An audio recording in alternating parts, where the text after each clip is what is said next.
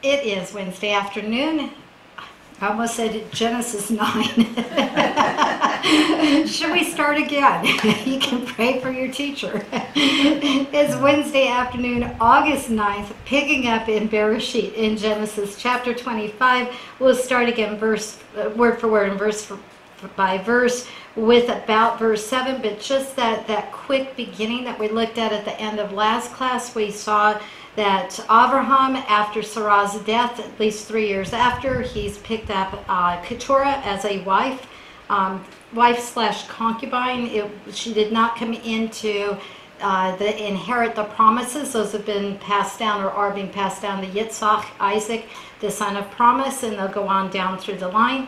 But at the same time, God's going to bless them with 6 sons that were listed. I'm not going to try to go through the names again.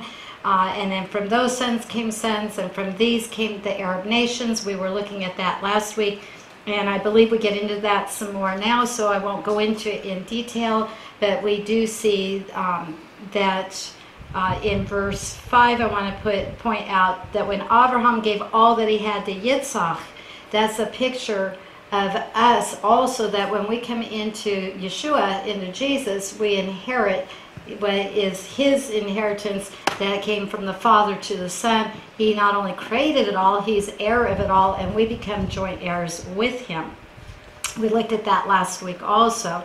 But in verse 6, picking up to have our thoughts as we go on with the rest of the chapter, we see that Abraham gave all he had, all that was the promise, his land, his inheritance, and the promises that were from God. And we'll talk more about those as we go on also. That all went to Yitzhak. That went to the son, the one that was promised, who was to inherit. But to the other sons, to those from Keturah now, the sons of his, and as it puts it here, concubines, which is like a wife, but not quite on that same level, not getting all the privileges that the original wife had. Abraham still gave gifts while he was still living. I like that. He gave while he knew where it would go. He could be involved and he could direct it, and he did. And he gave gifts to his sons, and then he sent them away from his son Yitzhak eastward. So they moved east. We'll look at that in just a bit. They moved to the land of the east. I'll have maps up in a short time. But here the point just being, you know, Abraham was very blessed. He had lots of flocks and herds and all. And we know that. We saw the contention before because of all that he had and others too. You know, you can't have everybody living on top of each other, and the flocks, the shepherds and all fighting over the grass and the food for the flocks. Okay, let's try flocks and herds. Wow, Rachél. Thankfully, the Holy Spirit's the teacher, not me. Anyway, so he told the sons, he blessed them, gave them, I'm sure, a very nice amount in their gifts, and then go on, move farther away, go find land for yourself where you can live out your life in peace and prosperity. At the same time, you won't infringe and cause issues with Yitzhak. I also wonder, and this is only a wonder on my part, but I don't know how many of them really were God-fearers. We know that Yitzhak was, but Keturah, coming from a background where the family was heathen, you know, coming from the area, easily could have been like Hagar. She was Egyptian. There could have been an influence also, and it could have been that Abraham was thinking, I don't want commingling. I don't want the grandsons and the great-grandsons mixing with those who are not God-fearers. I'm wondering. I don't know. But he does tell them to go on their way. He gives them to help them get going.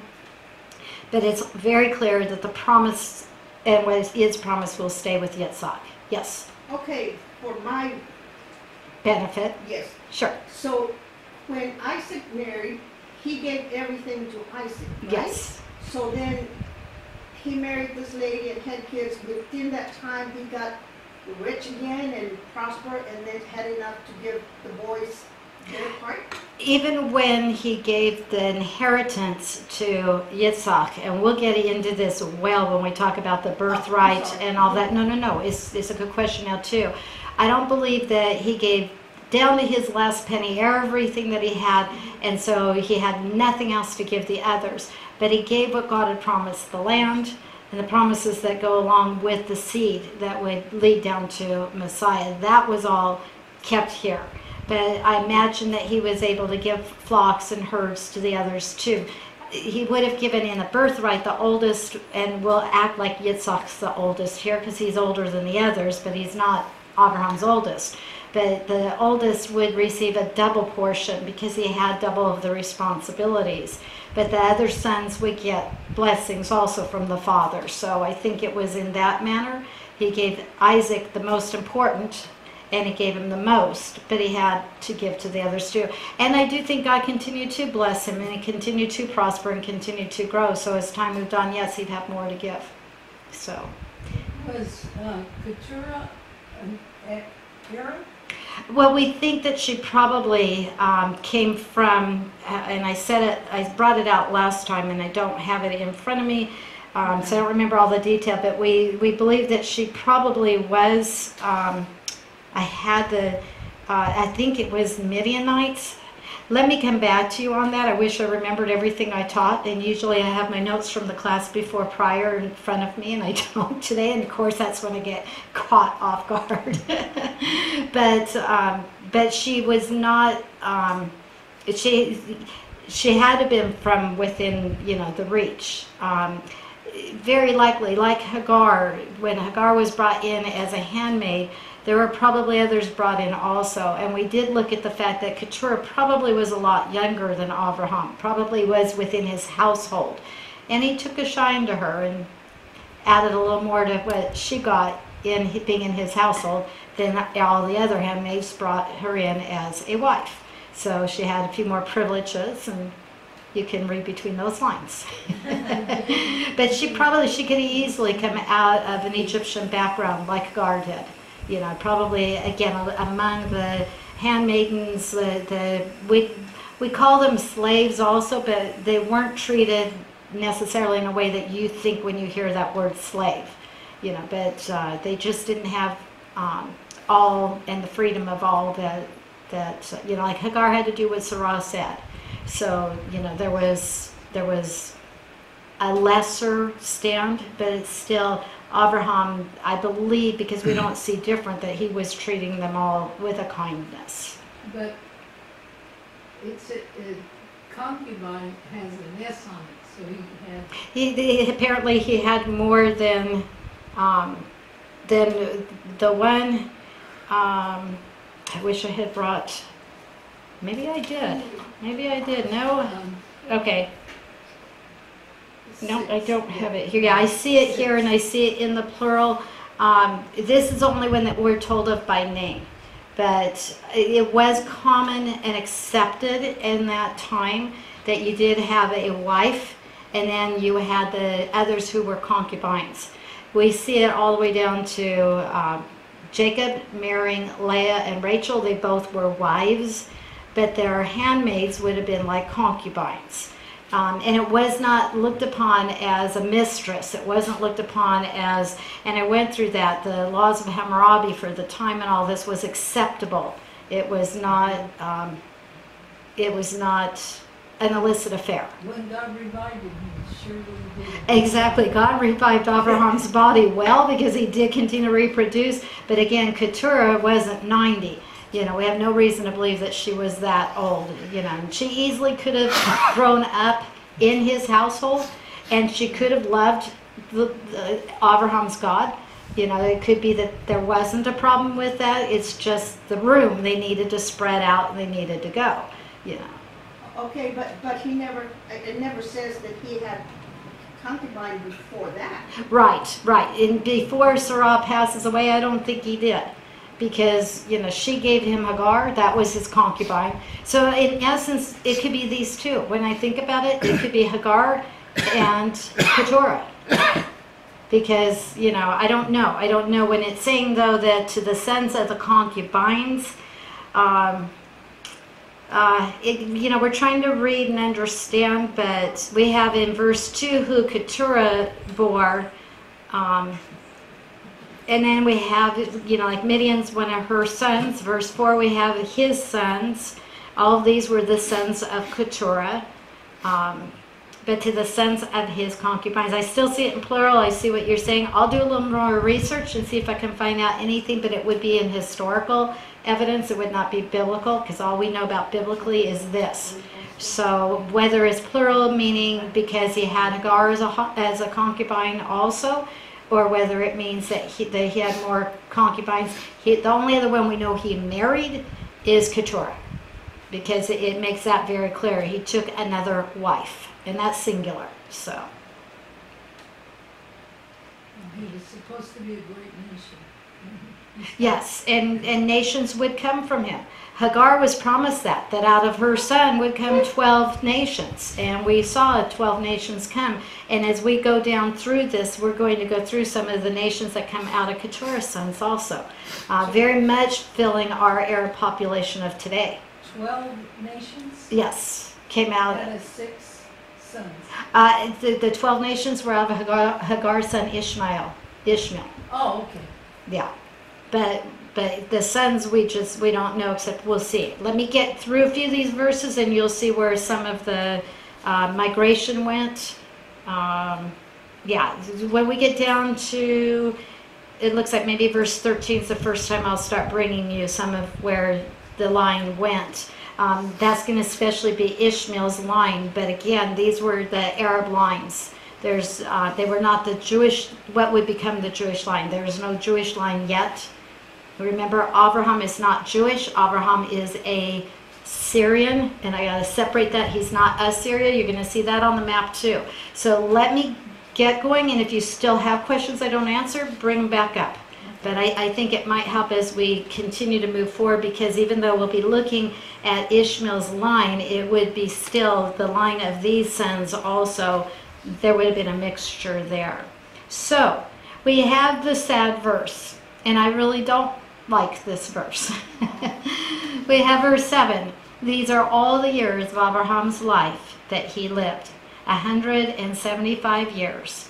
Abraham breathed his last and died at a good old age, an old man, satisfied with life, and he was gathered to his people. Okay, he lived 38 years after Sarah died.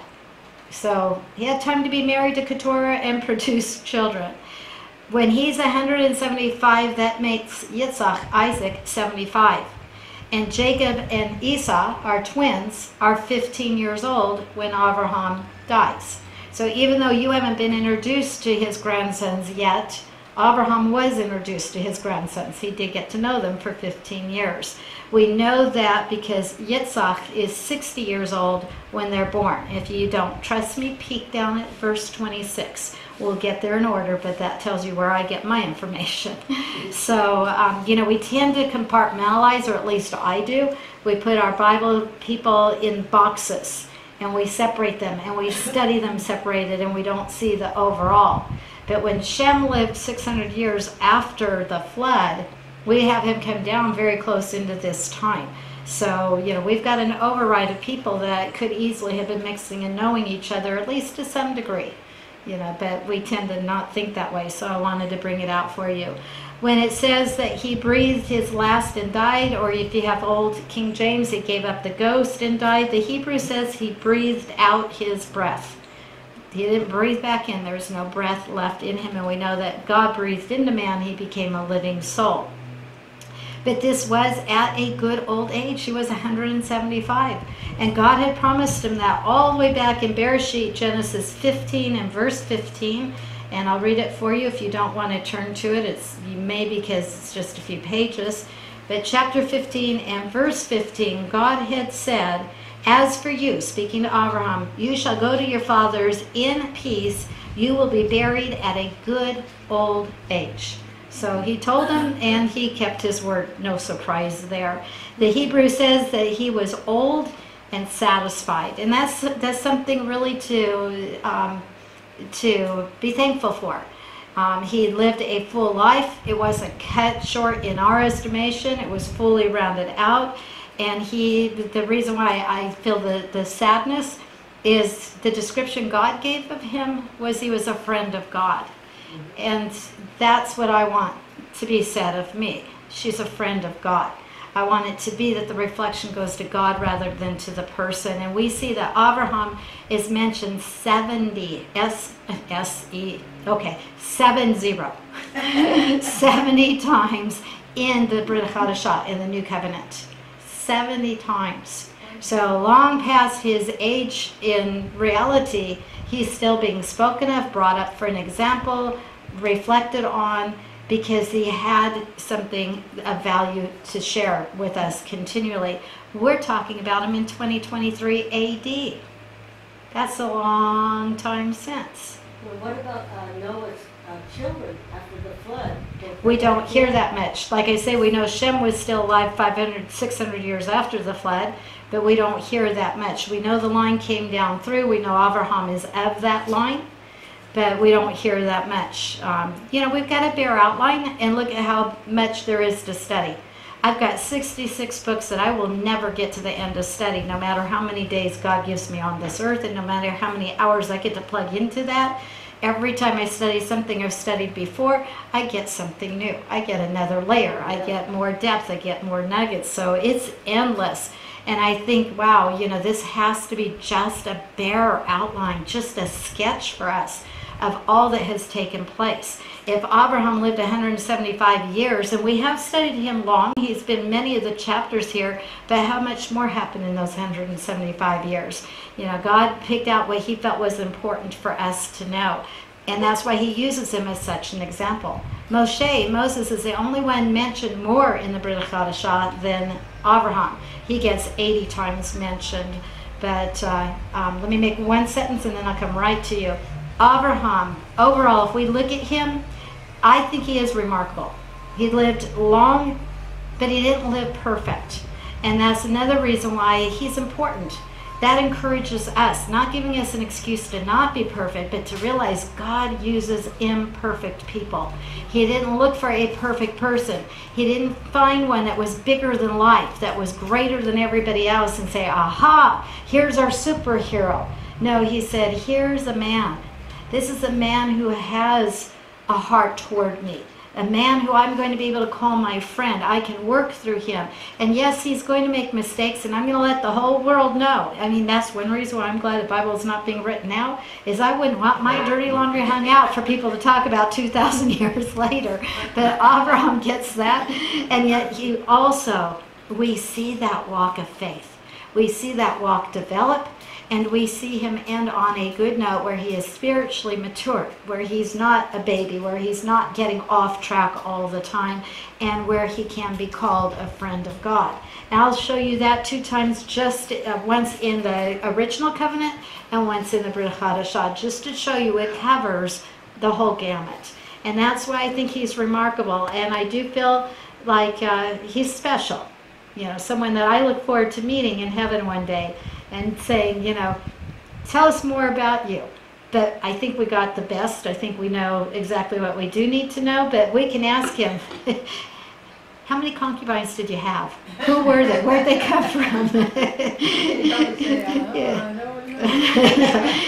He'd probably look at us and say, that's what you want to focus your attention on? Don't miss the picture over here, because that's what God emphasized also. I told you I'd say it one sentence, come to you, Dora, but I won't forget you. I'll be there in a moment. 2 Chronicles chapter 20 and verse 7 says, did you not, O our God, drive out the inhabitants of this land before your people Israel, and give it to the descendants of Abraham your friend forever? I love that.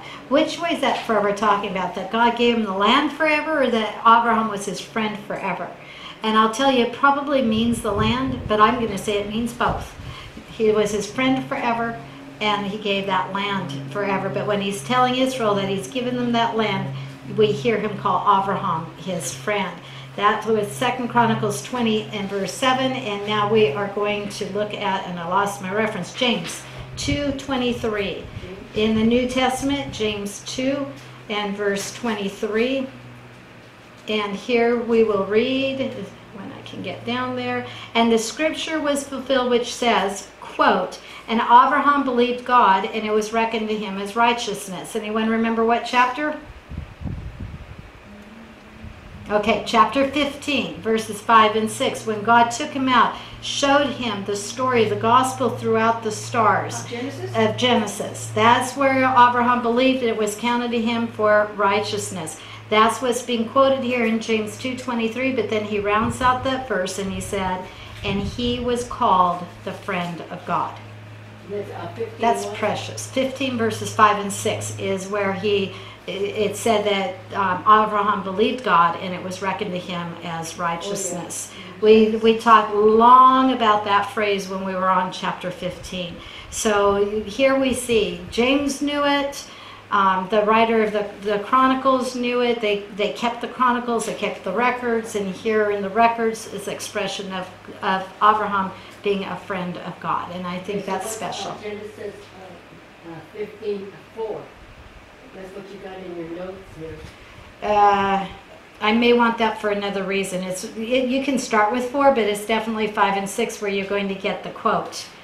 I'm looking to see if I've got a reference in here, and I don't. But you got Micah 5:2, Isaiah. We're not there yet. We're not there yet. 15:4. Yeah. This is where the Holy Spirit's teaching, and this came in. It's not on your list. That's, I think, what's throwing you is for Linda to understand. Those who've been with me have cross references that what I bring up in class I've given to them ahead of time, but I don't stick to the script, so to speak. If the Lord leads me another direction, I'm bringing in whatever. And so that was a scripture that we had talked about before, and I did not have it planned, but it's again what came out today, and I believe that's by the Spirit of God directing. I'm going back real quickly since there's the question. Yeah, verse 4 is not what you want right now. That'll be later. Verse 5 of Bereshit of Genesis 15. And he, God, took him, Abraham, outside and said, look toward the heavens, count the stars. Remember we saw in Hebrew, narrate, tell, if you can, if you're able to narrate them, if you're able to tell about them. And he said to him, to Abraham, so shall your descendants be. Then, verse 6, Abraham believed in the Lord, and he reckoned it to him as righteousness. There's your direct quote in verse 6. And remember, I asked the question, if this is just face value, that God told Abraham, you're going to have a lot of children, when does believing you're going to be a big family make you righteous in God's sight? And the answer is nowhere. There's nowhere in Scripture that teaches that just because you believe that God's going to give you lots and lots of children. No, that's our faith walk with him when he speaks to us. But what makes us righteous is believing in the shed blood of Yeshua Jesus for the salvation of our souls. It is seeing him as the substitute to take the punishment of sin, which is death, for us. And he, being God, was able to be raised from the dead, conquer death, conquer the power of sin, and wash that away from us, permanently removed. Believing in that means we believe in Jesus as the only way to God, the only way. When he said, I am the way, the truth, and the life. And when we say, yes, I believe that you took my place, you took my punishment, I ask you to be my Savior, to wash away my sin, so that I can be in your presence one day, then the Lord says, you are mine, and I'm putting my robe of righteousness on you. God now looks at us through that robe of righteousness and declares us righteous. What Abraham saw in those stars was the foretelling of the coming of Yeshua as the one who would be the sacrifice for all time. He saw his death, burial, and resurrection. That's why John 8, if I remember right, I think it's 8:58, says that Abraham saw my day and he rejoiced. And the Pharisees were saying, Abraham saw your day? You're not even 50 years old. Abraham was thousands of years ago. How did he see your day? Well, this is how. He saw it when he stood before God. God took him and showed him through the map in the heavens. Amazing. But what a God, what a mind, what brilliance, what plan, and made it so clear. And Abraham said, I see it, and I believe in him, and I believe he will come one day, and he will wash away my sin, and I put my faith in him. And God said, righteous, righteous. I declare it as if it's been done. It's completed. It will be carried out in history, but it's completed. And there we have the righteousness of Abraham. Rhonda, just before I get you, I promised Dora. Well, I was just going to say, maybe Abraham didn't have any concubines because look at what happened with one of them. And the promised son had to come first, otherwise there'd be a lot of... If Abraham, if there had been anything going on, remember when he gave Sarah to Abimelech? If he had in any way touched her sexually, for all history, everybody would say, we don't know who Isaac belonged to. But God saw to it and put it out in the scriptures, declaring it historical fact, biblical fact. He didn't touch her. God woke him up in a dream and said, you're a dead man. She belongs to another. And Abimelech took Abraham to task and said, the next day when he confronted him, why didn't you tell me she was your wife? And what if we had laid with her? He confessed very clearly he had not, but what if he had? And God had warned, if you do now, you're dead. It's done, it's over. But Abimelech had enough fear of that God that he did not. So there was no question. And yes, the concubines have to be long after. I believe if there's more than one, it's after Keturah. That's why I'm willing to say the concubines are Hagar and Keturah, that we know everything that Abraham did. So is that where Hagar came from, when the king gave him all this service yes. and all that stuff? Yes. When Abimelech sent Abraham back, or gave him, all of that, yes, that's where Hagar came from. And sometimes, when we sow where we shouldn't be, then we do reap something that we wish we hadn't. Okay, and my other comment was going to be, maybe it's for later, but since it came up here, do we all breathe a last breath before we die? I never thought about it till do we all breathe the last breath before we die? Yes. As long as we are breathing, we are alive. But what that means is, when you stop breathing, you've breathed your last. And it's done and it's over. And I can attest to that fact that when my dad was going home to be with the Lord, I was the one with him. And many a time, my sister and I were both with him together at different times, but it was myself at the very end. Many times we thought, because he had like a sleep apnea, so we thought, that's it. That was the last breath. And when this started in the hospital, even when the nurses that was with us, all three of us girls, I can still see as our eyes got really big, because it was like a full minute. But then he breathed again. He hadn't breathed his last. But I was with him when he just so smoothly, no fight, no nothing, just slipped out of his earth body and slipped into the presence of the Lord. It happened to me. God wanted me there. I was taking care of this old lady. She was really a godly woman. And I guess I had fear of death. But when I was there, her daughter walked, she was a minister, she walked away and that beautiful smile and rosy cheeks, and she just took her last breath and went, so peaceful, just so gentle. I have been at the presence of a number of believers going home to heaven, and I have never seen one struggle, fear, panic. No, it's always, everyone has just very easily slipped into the presence of the Lord, one with a smile on his face. Yes, it attests to the mercy of our God. Even I believe they're already being ministered to by the angels that are about us, that are ministering to those who are receiving their salvation, and I believe it to be true. Yes, that even in the midst of that, that's why martyrs can go out in such glory. Yeah. Why Stephen, being stoned to death, could have his face aglow and see heaven opened up. Oh, I could go on. I could end our class, because I could go for over an hour on story after story like Loretta. Yeah, I won't. No worries. I'll stay on track. But yes, I will agree with you. They came in later. They did not come in before, and nothing touched the fact that we know, with no shadow of a doubt, Yitzhak was the son that was conceived by Abraham and Sarah. He was not immaculate born like the virgin birth of Yeshua Jesus, but it was a miraculous birth, because we got two dead bodies, one at 90 and one at 100, or 89 and 99, because give him 9 months to bear the son.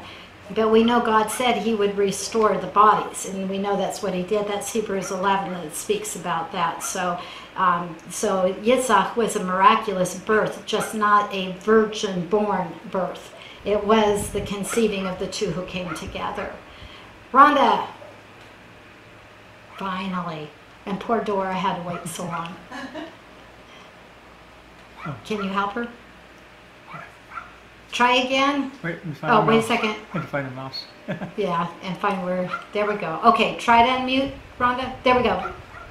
I know you taught on this when you taught on Genesis 15 about count is really the equivalent of narrate. Yes. But I did a study on that word count to equal narrate. Is there something more that gets us to narrate other than just bringing all the scriptures together, or it's that? The meaning of the Hebrew word means count, narrate, tell, and we see that consistently throughout. So when you go into something like a Strong's, that'll give you the origination of the word. That's where we can get what the meanings of those words were, and it's always used with one of those words. That it didn't mean count 1, 2, 3, but it meant narrate it, tell it, like it's a story, give that. So that comes out of that word, and it is the same word in Psalm 19. The heavens declare the glory of God. The word declare in our English is the same word narrate or tell, or what our English put count in Genesis 15. So, and we know, how do the heavens declare the glory of God? Well, I just told you, through the gospel being told in the stars, through so much more than just that one level. But that the declaration, how do you declare something? You tell, you speak. So, and I think verse 4 of Psalm 19 says that the speech of the night, the stars that speak at night, something like that. Thank you. You're welcome.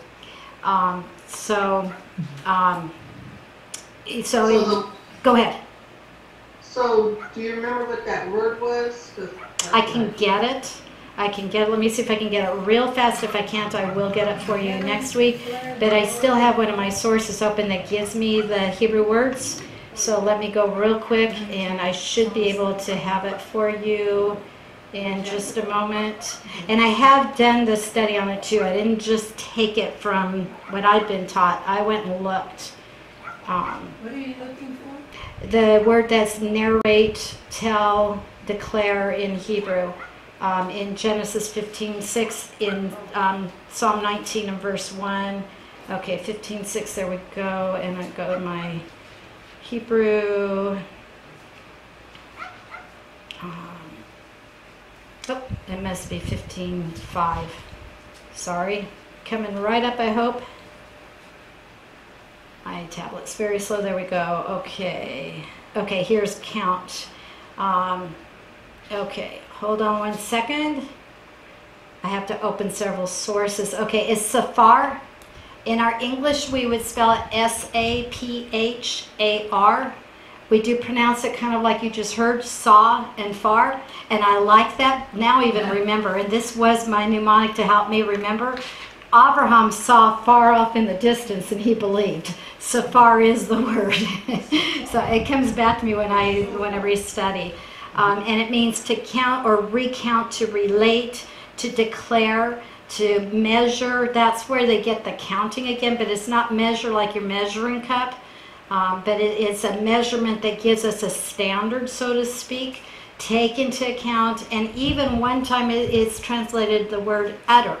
We utter, we can utter it. So that's the word, and I will verify right now that it's also in Psalm 19. Just a second. Whoops, I hit Psalm 4. Sorry. Psalm 19. And it'll be in verse 1. Yes, and there it is. In the plurality is Sepharim, which is more plural. It's like, because it's the heavens declaring, there's more than one speaking it. There's more than one. It's not just all in a star or in just, all of the heavens are declaring. So the Hebrew is Sepharim. I am is plural in Hebrew. That's like our S or ES in our English. So it is, if you have a Strong's Concordance, some of you may have, and you want a resource study on your own, it's number 5608. Strong's is 5608. Strong's is highly valued across the board, you know, not just 5608. What is that, the page number? That's the number of the word in Strong's Concordance. I have that. If you don't know how to use a Strong Concordance, you won't understand. But if you know how to use, you know what that does for you. And I can show you later. I can pull it out and show you. That's one source. I have another source. That's the etymology of the words. That I can go back into my Hebrew, and they're always in agreement. I've never seen a disagreement. And like I say, they're used by people far more knowledgeable in language than I am, and not by a denomination, but by those who call ourselves believers in Jesus. You know, I don't think anybody argues with them. They're able to give those of us like me who are limited in our language abilities help. You know, it's like calling on the professor to help you understand that algebraic equation. And when he explains it to you, you can say, okay, I get it. But then later, can you go do it all on your own? Not necessarily. You'll go back to your help again. I go back to my help because I'm not, my dad was the one who had the Hebrew, but I wish he'd passed down to me. But, you know, time is of the essence, and some of you may be linguists and you pick up a language easily. I can pick it up, but I'm going to study hours and hours to learn it, you know. So I thank the Lord for what I have, but it is an area I try to enrich myself in all the time. But I'm saying that because I want the humbleness of me. I don't want you to think that I'm this Hebrew scholar that's got it all. No. But I do check and I double check, and I don't take one word for it. By the time I'm presenting it to you, my whole heart is convinced of it. Convinced, not convicted, but convinced. So, because you can hear a lot of things about word origination, and sometimes it's right on, and sometimes you wonder, okay, where did they go? You know, how did they get there? So, so when I bring you out the Hebrew that I have seen, there's another source. They are absolutely Hebrew scholars, and they try to bring it down to my level, but sometimes they still talk over my head. So anyway, any more questions or comments? Are we satisfied?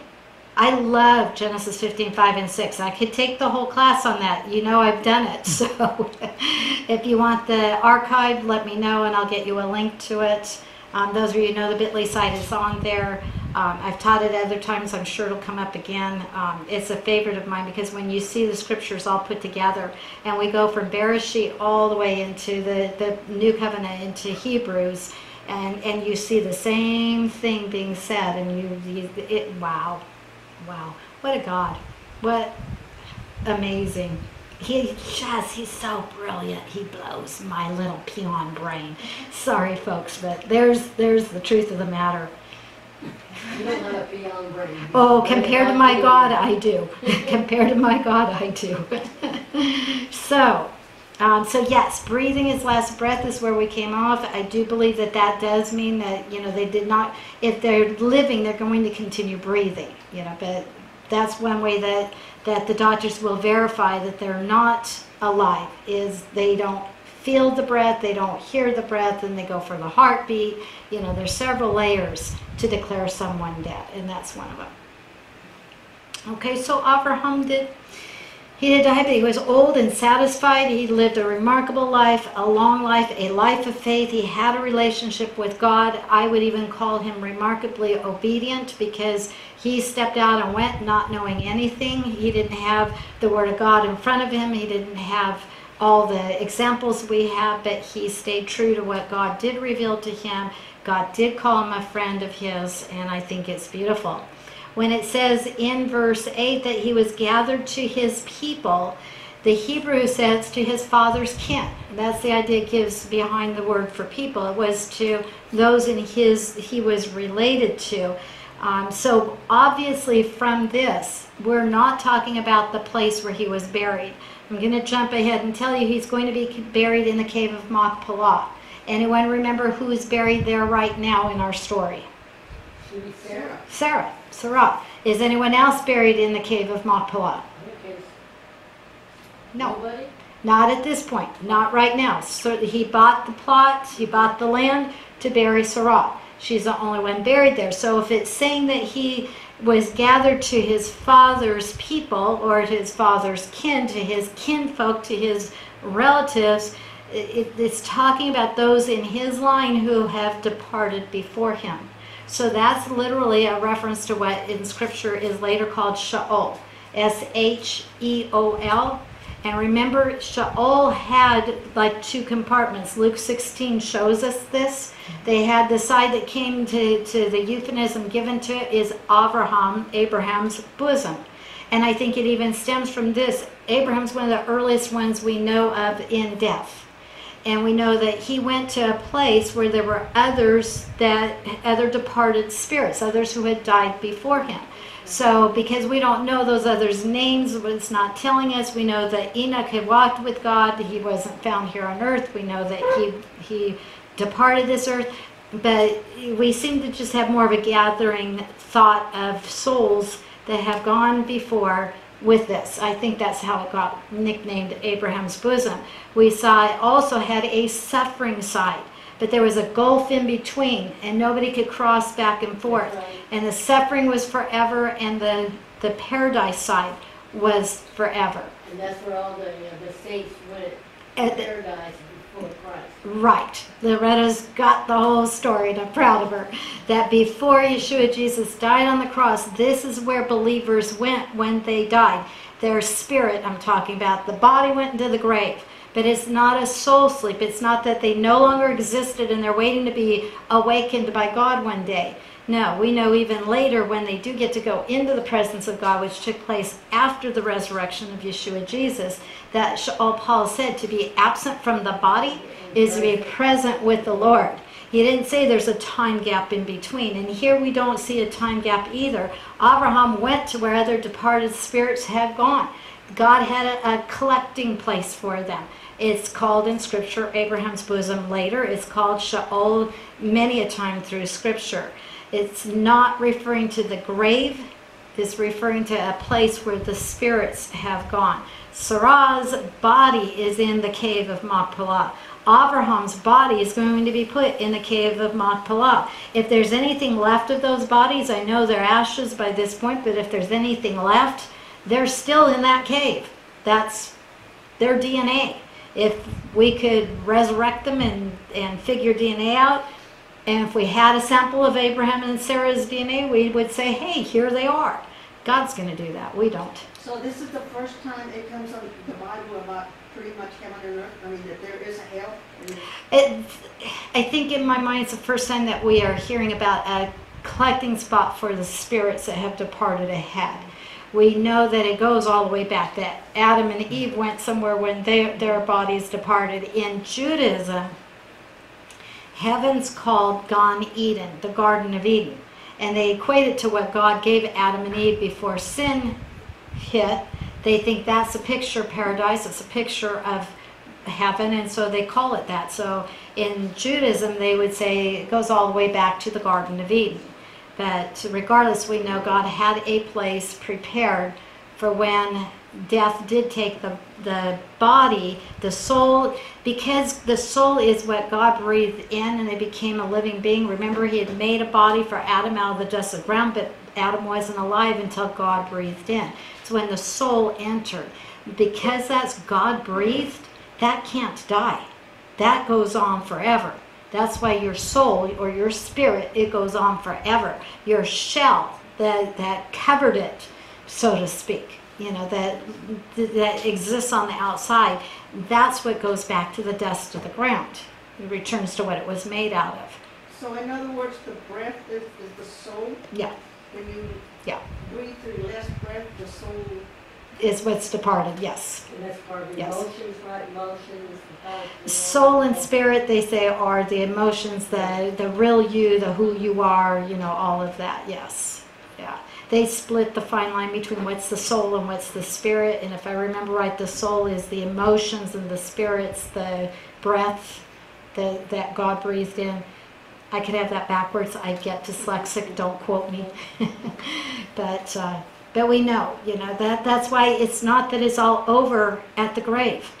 And really, honestly, that wouldn't be fair or right, because if there was no judgment afterward, then the scriptures that God gives us of everyone standing before God in judgment, the unsaved before him at the great white throne, if they weren't resurrected to stand before God in judgment for the deeds they did on this earth, then yeah, eat, drink, and be merry, folks, because it's all over one day, and who cares? That's the end. No, but that's totally against everything our scripture teaches us. Yes, Rhonda. Helper? Rhonda? We have to on two sides. I thought it stayed that way. There we go. Okay. Okay, try again. There we go. I don't want to get off track, but those people that died before Christ, where their spirits are in paradise, in Abraham's bosom, they came out when Christ went down there, or at the rapture? We see that there were some graves opened at the time of the death of Yeshua Jesus, and after he resurrected, we see that some went back into the city and gave testimony to the resurrection from the dead. Remember, we talked about that, let's say Uncle Joe had died a few months before, and all of a sudden you get a knock at your door, and here he is. Something's happened. You buried him a little while ago. So there was like a first fruits. But those who have preceded us in death, even though there is that change from in the heart of the earth where Luke 16 tells us this is, and where I believe that Abraham went and all the people up until that time, even though the paradise side has been removed and placed in heaven, the spirits going into heaven, into the presence of the Lord, where they're waiting now. What's the finish of my sentence? I believe that to be true.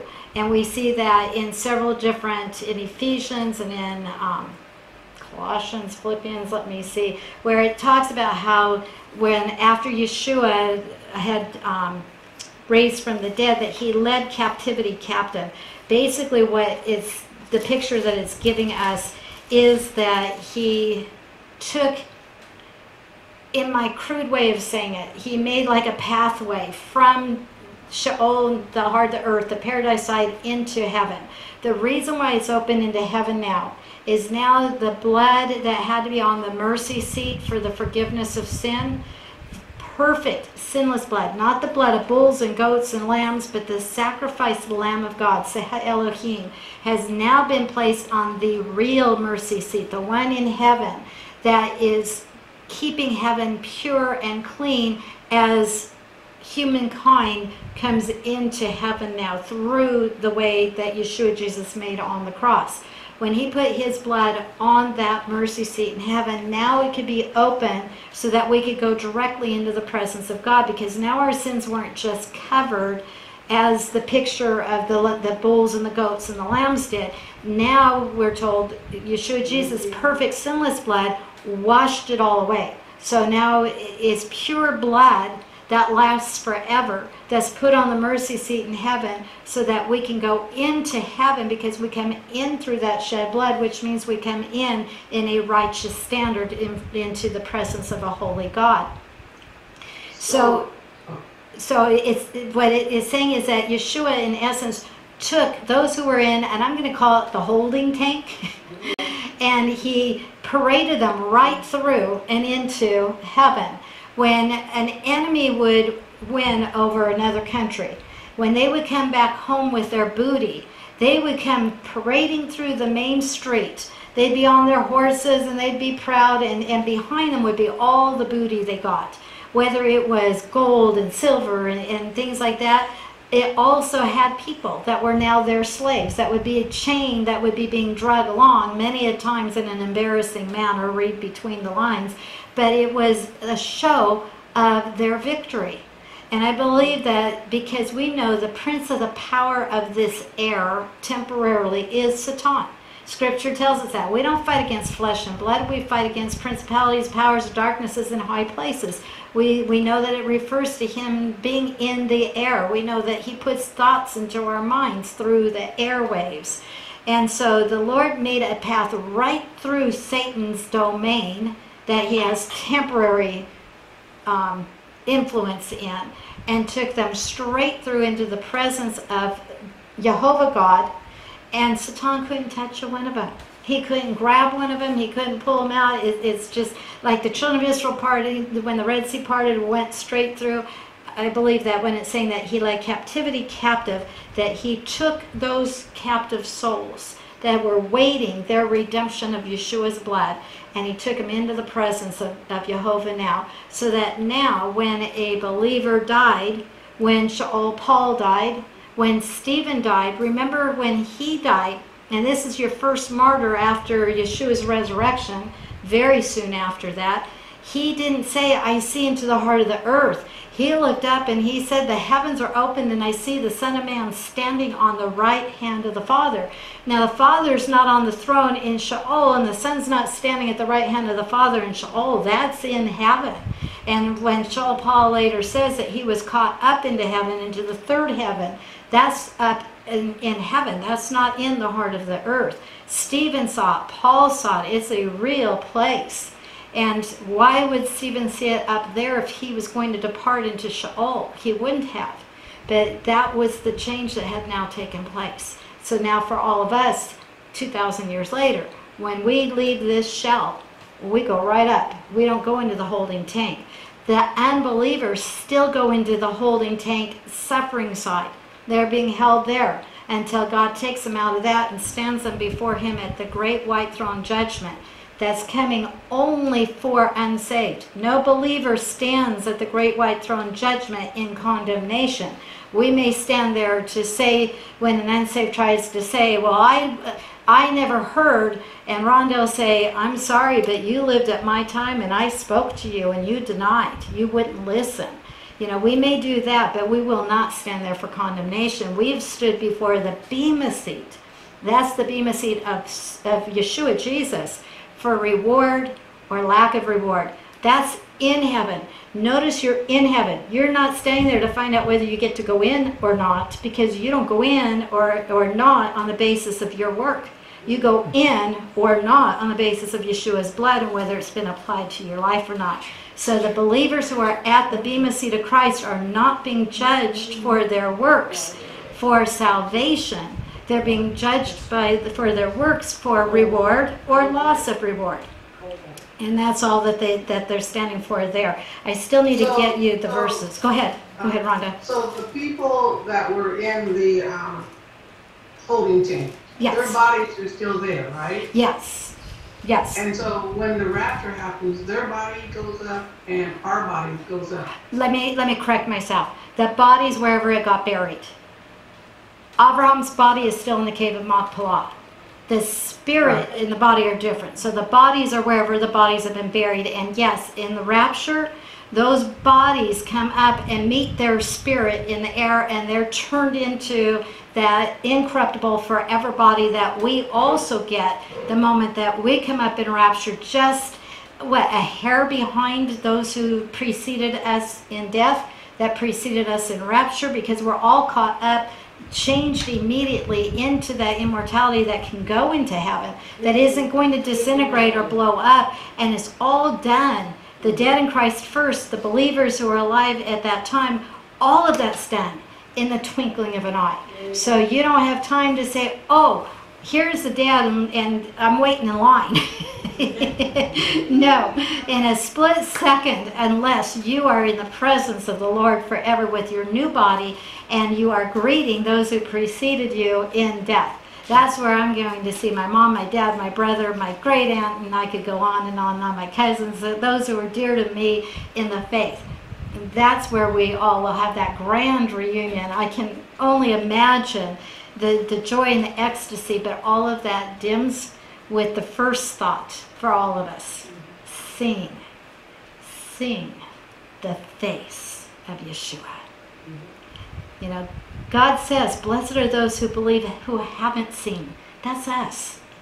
And yet one day, what we by faith believed will be sight. You know what's really great is also, as I explained to Ann, that God still uses people to bring miracles. Too. For His reason.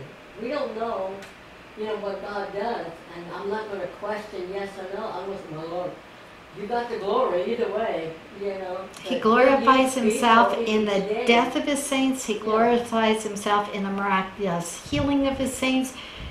God's ways are above our ways, and His thoughts above our thoughts. People for different reasons, only God knows why. Right, because He's got a whole picture, and we're seeing this little tiny spot, and we're saying, I know how it should go. And I can hear God saying, really? Really, child? Really? My sister thinks she can have enough time to say, forgive me. I go, no, you don't. You don't have enough time to say, I know, you better make sure you're right before you do that. Yeah. No one has that moment in rapture. It's sealed. Those who hear the sound heard because they were believers, not because they became believers as they heard it. There is not time. It's less than a second. Science can't measure that yet. Yes, they can give you tenths of seconds, but they say the twinkle of the eye is faster than that. So,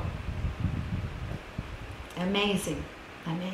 But does that clarify? I'm thankful that you brought me back on track, Rhonda, that the bodies of believers, wherever they were, and we don't know what happened with those who went into the city and proved their resurrection, because we're not told. But in my mind, because it does not tell us, they hung around for years and they were seen later and they died again, which I don't believe they could because they've resurrected out of the dead. I believe that when Yeshua emptied the paradise side, they went with Him.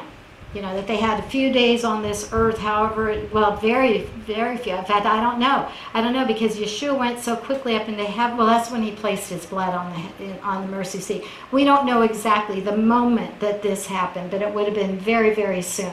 They weren't hanging around for a week, a month, a year. No, they were there for a very short time to give eyewitness, and then they were, I believe they were taken up into heaven also because they had resurrected from the dead, and they're not walking around here on this earth today. There's nobody 2,000 years old today.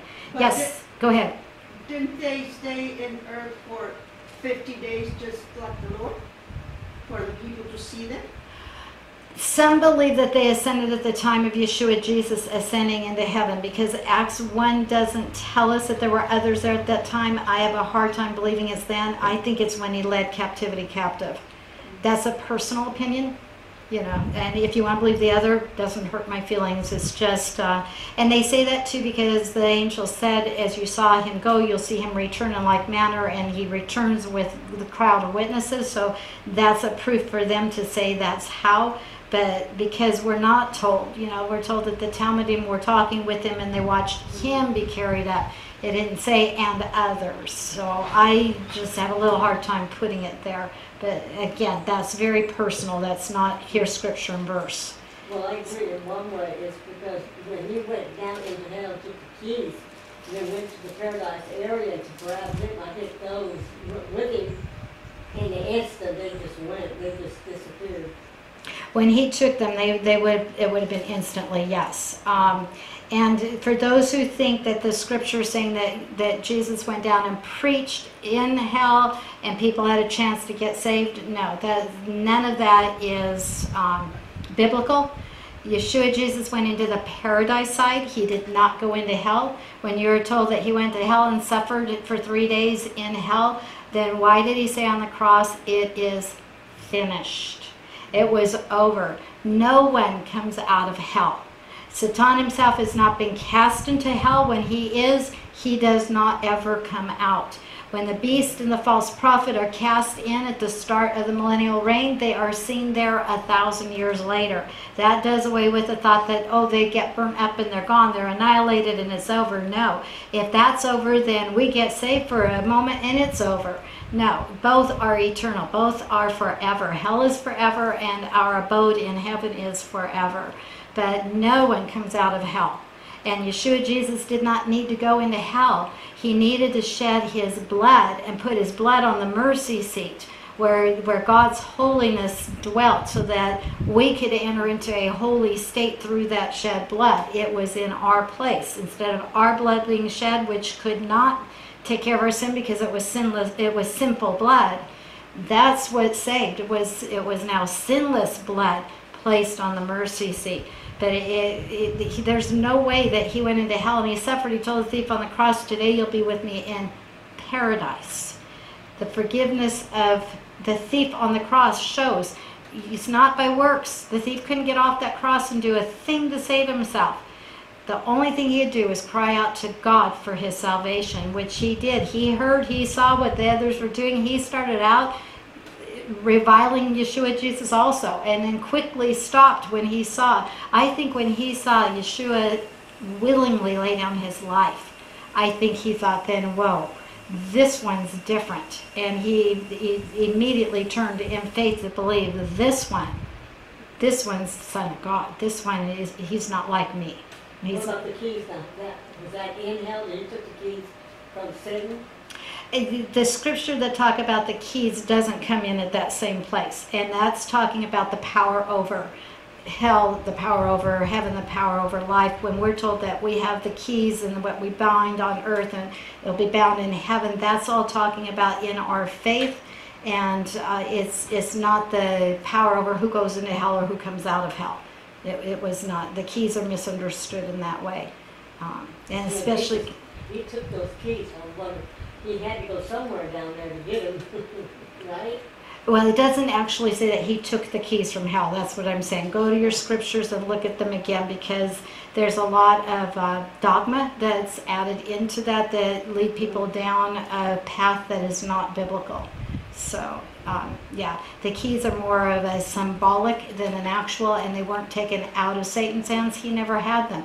Satan's never had the power over who dies and who lives. God is the one who gives that power. Not the keys, like keys. Just the keys, yeah. But go look at your scripture again. I think you'll see it differently. I'm still fighting. I know I'm all over it. I know it's somewhere. Did I just find it?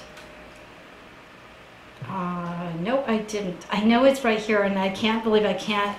It's Ephesians or Philippians, where it talks about leading captivity captive. Let me try again. I thought I could find it fast. Dora, did you have a question while I'm looking? Or a comment? No. Okay. I'm sorry. I thought you did. Okay. It's either going to come back. Maybe it's chapter 4, and I went for 2. That's it. Chapter 4. Thank you, Lord. Ephesians chapter 4, verses 8 through 10. Verse 7 tells us that every one of us is given grace according to the measure of the gift of Christ. For by grace are you saved through faith. It is the gift of God, not of works, lest any man should boast. That's what that's capping on verse 7. Verse 8 says, wherefore he said, when he ascended up on high, he led captivity captive and gave gifts unto men. So, and the gifts he gives unto men is the Spirit of the Holy Spirit comes onto men, and they are given the gifts to minister, in salvation here. But it goes on with verse 9. Now that he ascended, what is it but that he also descended first into the lower parts of the earth? That's when Yeshua went into Sheol, into the paradise site. That's when he went into the lower parts of the earth first. Then he ascended up into heaven. Took his blood, put it on the mercy seat, and he also ascended 40 days later, where he stayed and is to this day, and will call us up there. Verse 10, he that descended is the same also that ascended up far above all heavens, that he might fill or fulfill all things. Okay? And then it goes on with the gifts that he gave to prove my point in that with verse 11 on. It gave some apostles, prophets, evangelists, pastors, teachers, and it goes on with the gifts. But that's what it's talking about when it says, and again, leading captivity captive. That's like when Scripture refers to captivity, we think of it, they're going into captivity, but sometimes it is the coming out. You have to keep it in the context and understand it. So those who have been captive, he now led captivity captive by removing them and taking them and placing them in heaven. Okay? We did go on a side note, but I think this is important. We're here for the whole scripture and understanding the whole word of God. And I didn't realize it would come up with Abraham, or I would have had it quick on my, but I'm thankful the Lord brought it back to my mind, because I knew I was walking all over where those verses were. But that's important, to know he went and took the keys from death. He conquered death. Yeah, He conquered death. Yes. He didn't conquer hell in the sense there is still a hell. You're going to say, but there's still death. It's still, look for that verse, bring it to me. I'll bring it to you in its original. I'll help you understand a little better, because I can't think where that one is right now either. But he did conquer. He did more than just cover. That's all the bulls and goats and sheep could do, was cover. It was the substitute. This one dies in my place, because this is a picture of Messiah who will die in my place. And in his blood I'm believing. And he will save me from my sin, because he wasn't dying for himself. He wasn't paying the punishment for himself. So he could say, it's not for me, it's for you, and for you, and for you, and for you. Yes, Dora? Okay, speaking about hell. Hell is always going to be there, or after the 1,000 years it's not going to exist anymore? No, it will always be there. It will be there through all of eternity. It says that we can see the smoke coming up from it. Just like in New York, I know it's off, but there was a crew that was digging so deep.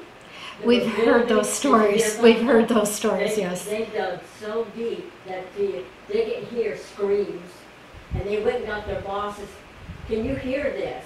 And they wouldn't touch. They wouldn't dig no more. They just, I guess they covered it up, and it hit big time, because all the crew could not go back. It was so scary.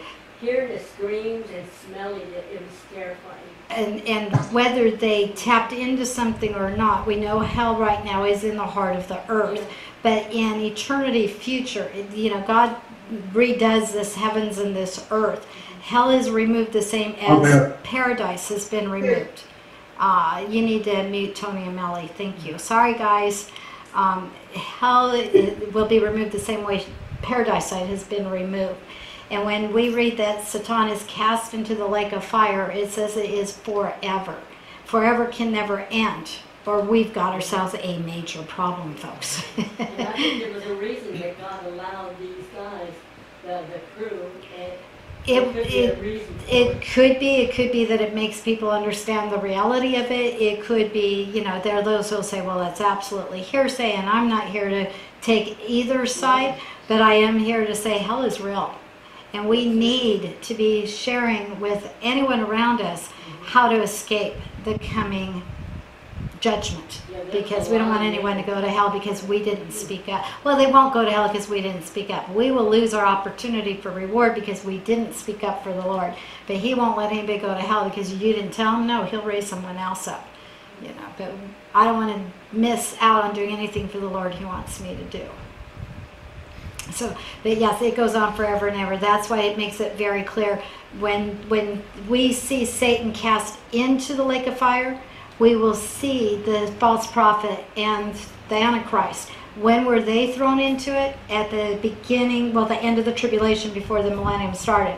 So 1,000 years later, they're still in it. That's proving it goes on, it goes on, it goes on, and we're told it is forever. And the beauty is that nothing ever comes out of it. Satan can't come out of it. A lie can't come out of it. Nothing can start again. We don't have to ever fear. In our lives, we're taught history repeats itself. Israel remembers the Holocaust so it won't get repeated. Where we see the repetition. But God assures us, never will lie enter heaven. Never will sin enter in. This is the short time. The eternity is in the glory, the perfection, the holiness. And even just that alone, when you think about hell being the absence of God, that grabs me to the core, shakes me to the core. Absence of love, beauty, light, grace, mercy, joy. To think someone could be in that position and know it goes on forever. Forever. There's no partying there. No, there's no party and it's so down there. dark you can't even see your hand in front of you. So. Yeah, and if you don't understand that, if you've ever been in fire, and I have been in a house No, on fire, I- if you've Damn ever years. been in it, it's I do not know how to explain it to you because fire is bright and at the same time it is dark. And I cannot explain it. I can only tell you I experienced it firsthand. The first time I was teaching on hell after the experience where my neighbor lost his life in that fire, I stopped dead in my tracks in my teaching. If you were with me, you remember it. I suddenly realized I had a small glimpse of what this eternal hell must be like. And I mean a very small glimpse, and it was horrifying. You saw something? I saw dark and at the same time fire, but dark at the same time. You can't even see your hand. And yeah, it was horrendous. And I trust, I hope, and I pray, well, I can't pray for him, but that the neighbor who lost his life, I hope was a believer. He knew about God. I hope he had put his faith in Jesus for You salvation. died in, It's a real place. He died in the fire, in a house or a car? in a house. You hope that he's born again. I hope he was. I have reason to believe he could have been. So, I hope so. Couldn't get to do what I wanted to do, Under Acts 2, there's this one, and there's Acts 2. Okay, Roger wants me to read you Acts chapter 2, verse 24. But God raised him from the dead, freeing him from the agony of death, because it was impossible for death to keep its hold on him. Speaking about Yeshua Jesus. Verse 31, seeing what was to come, he spoke of the resurrection of the Messiah, that he was not abandoned to the realm of the dead, nor did his body see decay. And by the way, that's why he had to raise on the third day. If you don't know, the decay of the body sets in on day 4. And Psalm 110 said that God would not allow his Holy One to see corruption, to see decay. So he had to be raised on that third day before corruption would What scripture is start that in. on that? That's what, Acts 2:24 and 31 is what I read. Thank you, Roger. Yeah. That's Yeah. how forensic pathologists can figure how long a person's been dead for, because they know how long the body decays each day. Right, but the decay what it's called the corruption doesn't start till day 4. So if they're measuring something, they have to be at least 4 days prior. Right. Because they can say, well, they died so many hours ago, because there's other evidence that Right. they are able to forensically explain, that we can't, but yes. But God's in the details. Day 3 is an amazing study in Scripture. Amen. There you see it from creation, the third day, you see it all the way through. I've started to trip on this and started to study this, and I've brought out a few points in some of my teachings. I'm not yet done studying that. That's fascinating. Maybe we can do that, just a break Maybe from so. there and just do that. Maybe so. If not, I can get it up on the Bitly site. You can see it another way when I have it completed. But it's amazing. All of a sudden, you're going to see third day all over Scripture, and there's a point to it. It's very interesting. I love the way God dovetails everything. Can you kill our air, because we got windows open everywhere? Roger, can you stop our air, please? Thank you. Okay, again, questions, comments? Okay, we won't get through 25 today, but let's go a little further. And that's okay. We've stayed on the Word of God. That's the only way I want us to ever, go off the trails, if we're staying on the Word of God, because that's what we're here for, is the Word of God. So, okay, we are back to, we're still in verse 8, that he lived that he died at a good old age, satisfied with his life, gathered to his people. And again, I think we've said it, that it speaks about the soul, it speaks about eternal life. Abraham was still living, not the fleshly Abraham, but his soul is obviously still living. It's his soul that's gathered to his people. Remember that phrase? If you don't, we might have a class in between. I'm either going to get to that again in this chapter or next class. But remember that phrase. I'll bring you back to it either in a little bit or next week. So what happened when he was gathered to his people and the bodies got to be buried? Verse 9. Then his sons, notice plural, his sons, Isaac and Ishmael, Yitzhak and Ishmael, buried him in the cave of Machpelah. in the field of Ephron, the son of Zohar, the Hittite, facing Mamre. Okay, same description, same everything. This is history being written, so they're being very specific. They took Abraham's body and they buried it in the same cave that Sarah was buried in. Okay, we have the two sons coming together. Okay, we haven't heard about Ishmael since he went out. He went out to the east, by the way, remember? But by this point, Ishmael now is 90 years old. Ishmael is 90 years old. Not a son that's young. He's 90 years old. We know that because of the, he was 15 years approximately older than Isaac. And Isaac's 75. So Isaac's 75, Ishmael is 90. He might be 89, he might be 91. But, he's in that territory. Who told you that you one of the servants went and got him? I'm sure that there was contact, that he was made aware, even though he moved to the east. They had ways, through the caravans, through however, they had ways of keeping up, with knowing. Think about it, even when Miriam is pregnant with Yeshua and wants to go see her cousin Elizabeth. They had ways that they kept in contact to some degree, even though they were living, far apart. But Ishmael's sons would also be grown. They had become the 12 princes by now. Look at verse 16 to see my proof, okay? Because we're going to, whether we get to it all today or not, we're going to see in verse 16, these are the sons of Ishmael, and these are their names by their villages and by their camps, 12 princes according to their tribes. Remember what God said to Hagar? There'll be 12 nations, 12 princes, 12 tribes in that sense, but not the 12 tribes of Israel. But that there would be, this would be what came out of Ishmael, that God said, because remember Abraham said, that he would live before you. And God said, no, he's not the son of promise, but I'll bless him too. So by this point, I hope Ishmael and Yitzhak were able to be friends. They were not able to be friends as young ones. Ishmael teasing Isaac relentlessly to the point that Sarah got in Abraham's face and said, get them out of here. I don't want them under our tent roof. I would hope by the time they're 90 and 75 that, that they could have had some sort of a camaraderie. They did share a heritage there. Abraham was the father of both of these two. So they do come together to bury him, and we don't hear that they went to blows with each other, and they certainly weren't arguing over who gets what like we do today, for shame. But no doubt by this point they could have been at least, what's the word, amicable in each other's presence. Yes, Maria? Yeah, Roger Halper, thank you. Okay. Yeah, on Genesis 17:20, it just says exactly what you just said. But it says, as for Ishmael, I have heard you. Behold, I will bless him and will make him fruitful and will multiply him exceedingly.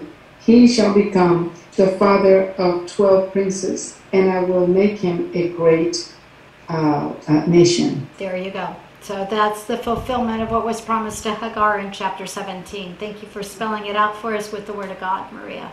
Right on track, yes. Now, Keturah's sons aren't mentioned as having a part. And they were sent away in verse 6. So it is likely they really weren't a part of this.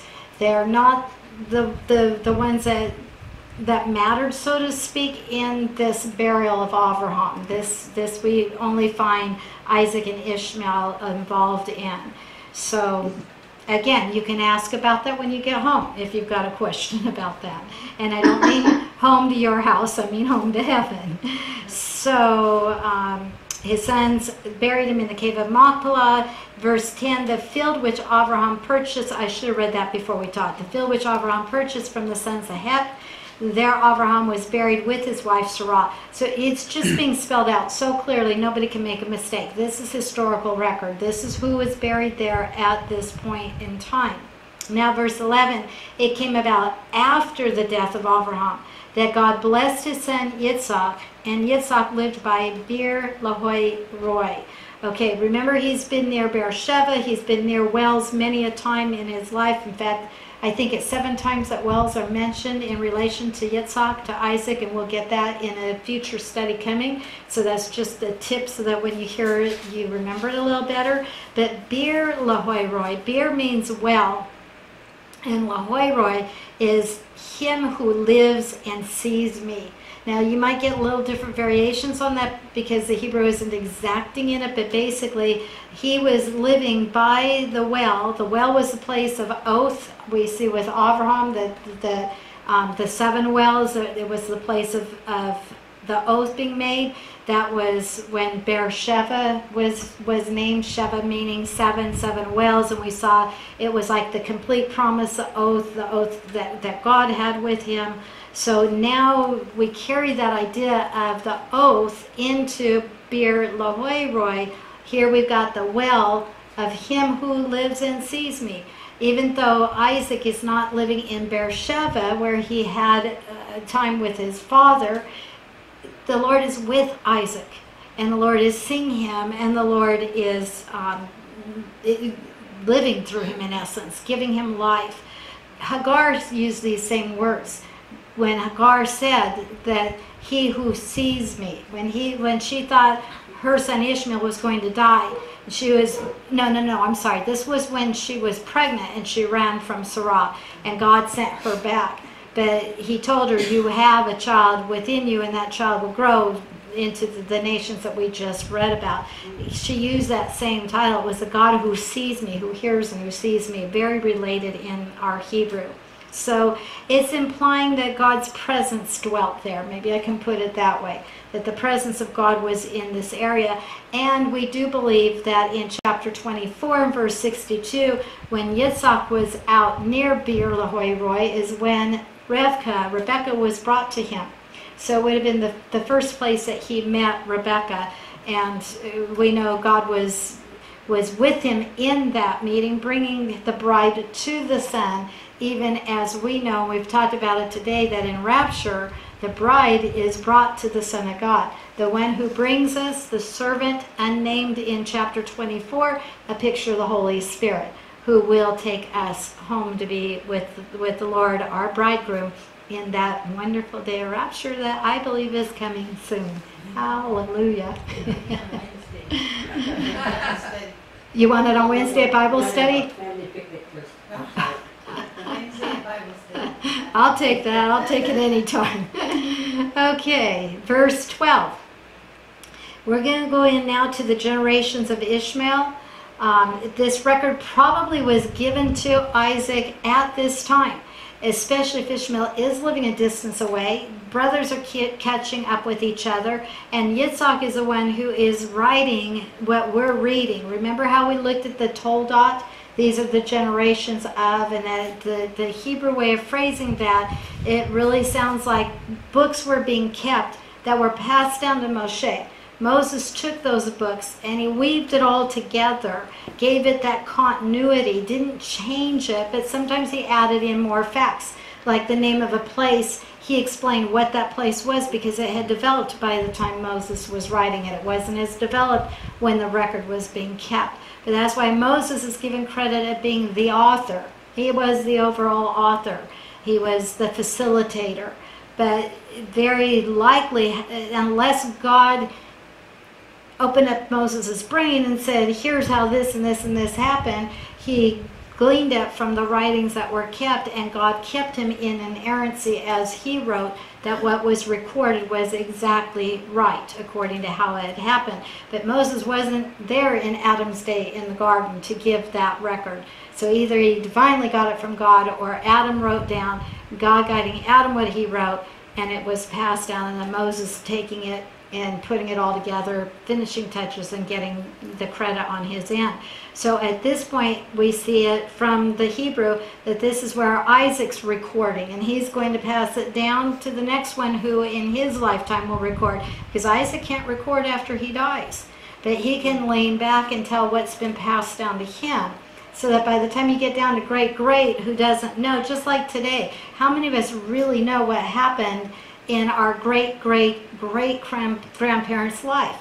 very little. We might have, well, they married so-and-so, and they had so many children, but that's about all the family tree usually has. Sometimes if they stood out for some reason, we'll get a little more detail, but the overall we don't. So this would have been the prime time for Isaac to be writing down, oh, okay, I knew you had this son, but I didn't know this son had this son, and I didn't know this one was born, however far and however fast that it carried out. But we are given the generations of Ishmael here, and they are recorded. It's very interesting. Well, let me read it first, and I'll give you my interesting notes. So these are the records of the generations of Ishmael, Abraham's son, whom Hagar the Egyptian, Sarah's slave woman, bore to Abraham. Spell it out. It's not another Hagar. It's not another Sarah. It's not another Abraham. This is the family that we know about. We know that Sarah gave Hagar to Abraham. He went into her, and Ishmael was the product. Now here's what came out of Ishmael. These are the names of the sons of Ishmael by their names in their order of birth. So we got the oldest to the youngest. And I may slaughter the names. Forgive me if I do. We can find out when we're in heaven one day. Nebaioth, the firstborn of Ishmael, Kedar, Adbeel, Mibsam, Mishma, Duma, Masa, Hadad, Tema, Yetur, Naphish, and Kedema. These are the sons of Ishmael, and these are their names by their villages, by their camps, 12 princes according to their tribes. Okay, so everybody, their names in order, and they're being recorded here. Now what's interesting is very often in Scripture, the line that's rejected, the line that's not carrying the promise, is given first, the history, and then it's set aside, and we don't hear mention of them again. Remember, we already commented in class today, we haven't heard about Ishmael. What's been going on? Well, he's brought back in just enough to give us the line to those 12 princes to prove 1720 was God kept his word. Here they are, and as we look at what came out of them, we'll look and we'll see that we're going to see where they went, and as I mentioned earlier, they're very much associated with the Arab nations that we know of today. So that's what we'll get as we go on through this in the next few verses. But then, once we're done with this, you're not going to hear from them again. And Yitzhak, the promised line, is going to come back on, and we're going to hear a whole lot more as we continue on down, because that's what is important. So that firstborn, Nebaioth, let's see, okay, he was mentioned, he was firstborn given in verse 13. He may be the ancestor of the Nabateans, you know, just like Americans, Nebaioth, I'm not probably saying it right, Nabatean, they do believe the Nabateans settled in the area of Edom, and they built Petra. Roger, go ahead and pop up one of our first maps. I forget what order I put them in. I have several maps that he'll be sharing as I speak, so I'll lose sight of my Zoom audience, but I know you're there because he'll be sharing the screen. This one will work. Yeah, this one. Okay, I don't want this one right now, and that one's not as good right now. That one's not as good. Go back to the first one. You'll see all those in a moment in their detail. Okay, when you see this map, and I know Zoom Room, you're delayed for a moment, but you will get to see it. For those of you looking at it right now, where it says the kingdom of Moab, and you see the Dead Sea, it's Just put it on there. Let him put on his. Okay, but it mirrors.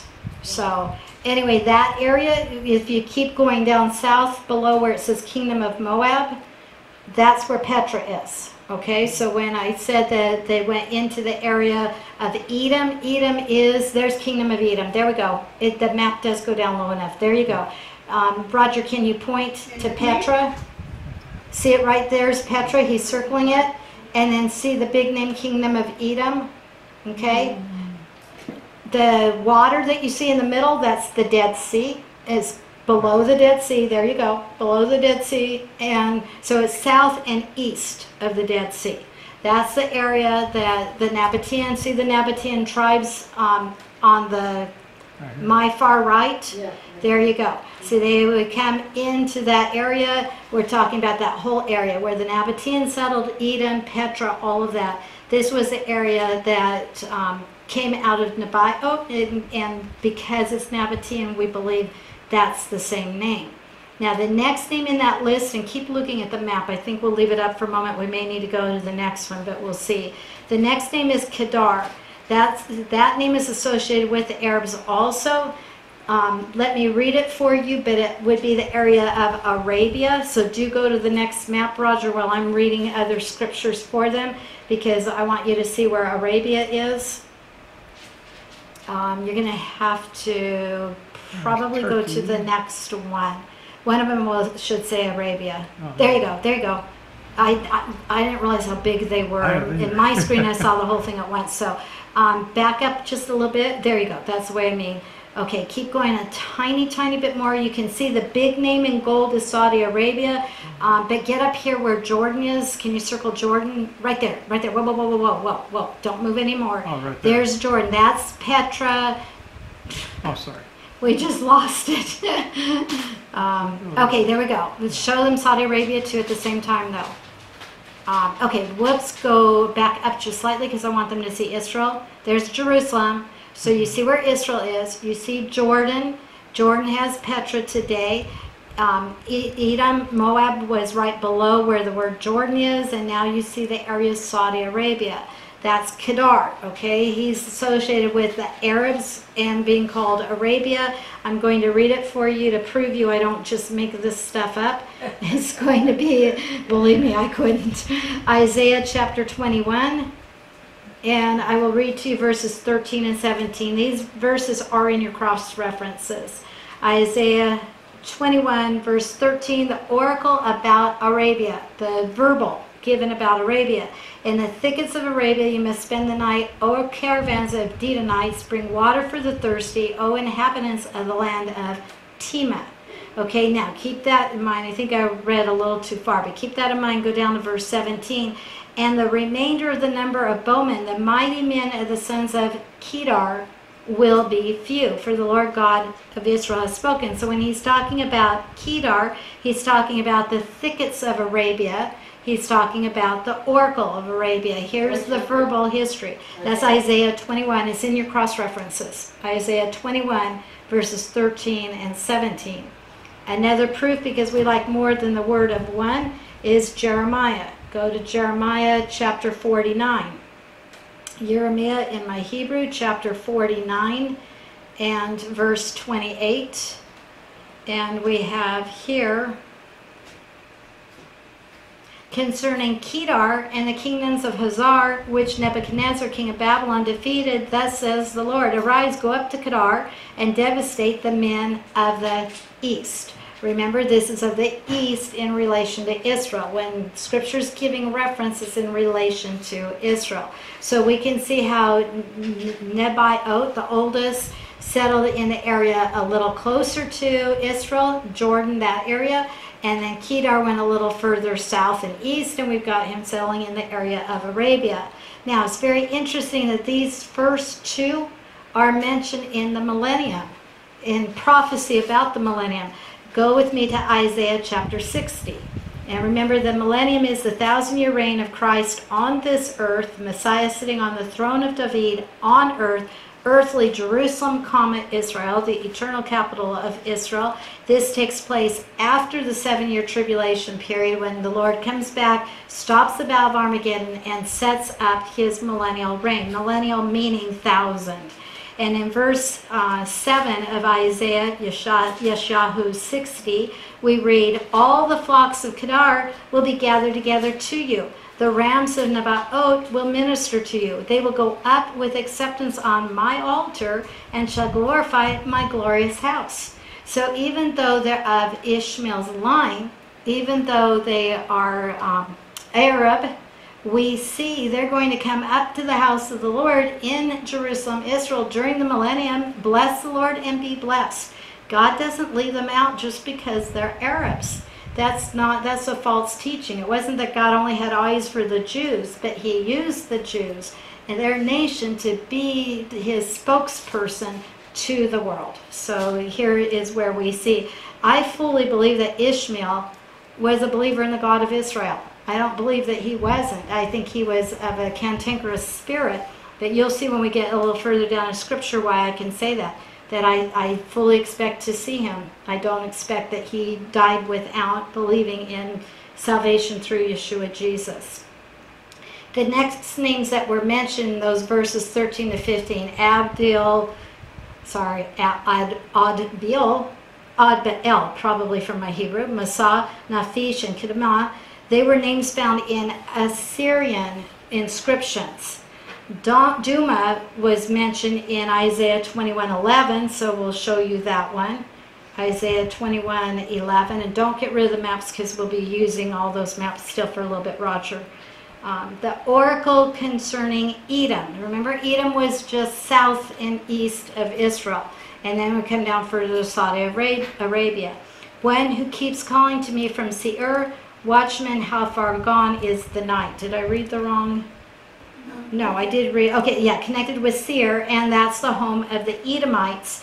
The Edomites are the descendants of Esau. Okay, so when we're going to get Jacob and Esau, we're not going to get there today. We're at 3:30 now. I'm going to try to get through the maps and stop. But when we get down to Jacob and Esau, we're going to see out of Esau, the same way out of Ishmael came 12 princes, out of Esau come the people that are known as the Edomites. The Arab nations that are associated with the Edomites are actually half Arab because they've got Jewish blood and they're their cousins. They were brothers originally, Jacob and Esau. So you have to realize there's not a total separation, there's not a total casting off. So the Edomites are connected with Seir, the name of a city in Arabia, also Saudi Arabia. I didn't go looking for it on the map because it's an ancient name. But if it's there, and I don't see it quickly. Seir, S-E-I-R. Yeah, I didn't look for it because that's not important. We've got the area. Tema, the name of a city in Arabia, spelled in scripture T-E-M-A. Today, or wherever the source, whatever time the source had it from, it was spelled T-E-Y-M-A. But it's still the name of a city in Arabia. And Jetur, or Yetur and Naphish, they were tribes on the east of Jordan. So go back up where we can see Jordan for a moment, Roger. There we go. On the east, which is to my right. No, other way. There you go. That's east. Okay. On that side, they warred with the tribes of Israel. We read that in 1 Chronicles 5:19. So they went out, but we're not talking that they went thousands of miles away. They just moved out little by little. I think the same way that we see Bethlehem used to be 6 miles south of Jerusalem, and now you almost can't tell the difference between the two. Jerusalem grew up some, and Bethlehem grew up some. Here, to give you an example, here would be like Colton and San Bernardino. It used to be further apart. Now you can cross from one end to the other and not know you've done it. My dad, of course, is years above me. His spiritual mother was older than he, and she would tell him, thank you, you tried to warn me, she would tell him when it took all day to go from San Bernardino to Highland by horse and buggy. Now we laugh at that, a few minutes in the car and we've gone from San Bernardino into Highland or vice versa, and again, cross the line and don't even know it. Animals always steal the show. Okay, so that's the idea is, the growing up that way. Let me see, I think that's the end of my maps. Maybe not. There may be some more that will come, but I think it's... Let me try to tie up these thoughts right here. I think I can do it in just a couple minutes. Going back to chapter 25, I've gone through the names. Verse 16 of chapter 25, these are the sons of Ishmael. These are their names by their villages, by their camps. I read that. I'm sorry. Villages, towns. The Hebrew word is settlements, and apparently the settlements would be named after them. We did that here in America. I even have in my family history coming across in covered wagons that there's a place in another state called Chaffinville. The family was Chaffin. They were known for that area, and the village got named after them. It's the same thing. Just, whoever kind of was predominant in getting it started, that's often what it was called. And we already read the fulfillment of 12 princes in chapter 17 and verse 20 of Genesis. The Hebrew also uses the word interchangeably, rulers. So they were the mayors, they were over the cities. And again, when it says tribes or nations, the Hebrew word is tribes, but do not confuse the 12 tribes of Ishmael with the 12 tribes of Israel. Those are totally separate. Okay, so verse 17, these are the years of the life of Ishmael. We're going to get his death now. That's all we're going to get out of him is a little bit of genealogical information that we need to know how the Arab nations developed. He lived 137 years. Here's our expression again. He breathed his last and died and was gathered to his people. Now here's where I say he must have been a believer, because if it's the very same phrase in Hebrew for Abraham as it is for Ishmael, who's Ishmael's people? Abraham was his father. So Abraham's father, Terah, would be his grandfather, the same as it is for Isaac. So if Ishmael is gathered together to his people, it sounds to me like Ishmael went into what we'll call today Abraham's bosom. So that's why I believe that he was a believer. Doesn't mean he acted like it. Doesn't mean that he lived a life the right way, because we were told how ornery he was, and the connotations gave an evil intent. It wasn't the line that would carry on. The same way I'm going to tell you, Esau and Jacob. One is going to be out as a hunter, and the connotations that go along with that I'll bring out when we get there. The other had the love of the Lord. It didn't mean one's saved and one's unsaved. They both were being raised by parents who taught them about the God of Israel. We never read that they were idol worshipers. I mean, there are times in their family history, of course, we read that it mixed in and punishment came for that. But if he was gathered to his people, then he's gathered to Abraham, to Terah, to others who had come to saving faith. And so I believe that he also was a believer. Yes? Would it be like they both went to heaven, except Ishmael is not going to have any crown and the other one does? Good way to put it. Good way to put it. In today's verbiage, we would say that they both died and went to heaven, but one has great reward for his works for the Lord, and the other is missing his crowns, doesn't have any of it. But and as my mom would say, some are saved. We're all saved by grace. Some have the smell of smoke on their coattails. So yes, like that. But again, our salvation is not dependent on our actions. And I think we all sadly would say that we can point to people in our lives that God alone judges the heart. Anybody can put on a facade. But to our knowledge, they really did accept the Lord. There really was that time when they expressed their faith in Jesus as their Savior, forgiving them for their sins. And yet the actions in their life at this point were now denying it. They've gone into rebellion. Oftentimes that comes out of people's own pride. I want it my way, and God didn't do it their way, and they got mad at God and said, I'm done with you. I won't have anything to do with you. So God knows. He knows the heart, and he judges the heart. But no one wants to go into God's presence with that being what we came out of. We want to go into the presence of the Lord, having served him, pleased him, glorified him right to the last moment. Like I've said before, I would love to either be teaching his word or witnessing to someone.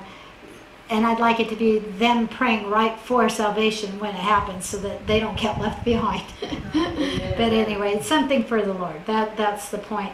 I think, can I do verse 18 fast? I think I can. And we can recap it next week, but that finishes our thought, because then we'll go into Yitzhak's sons. So 18, real quickly, they settled from Havilah to Shur, which is east of Egypt, going toward Assyria. Roger, pop up the one that shows Assyria now.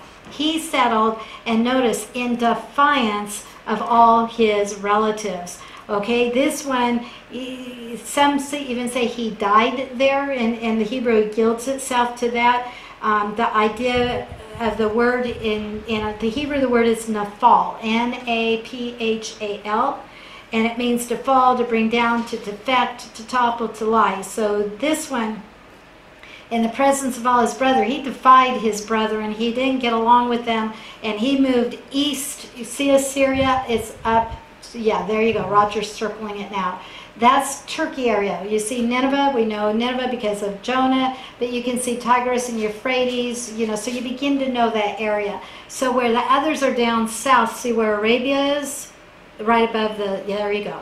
And he went up north because he's in defiance of his brothers. Fulfillment of scripture once again. Genesis 16 and verse 12 told us that so clearly.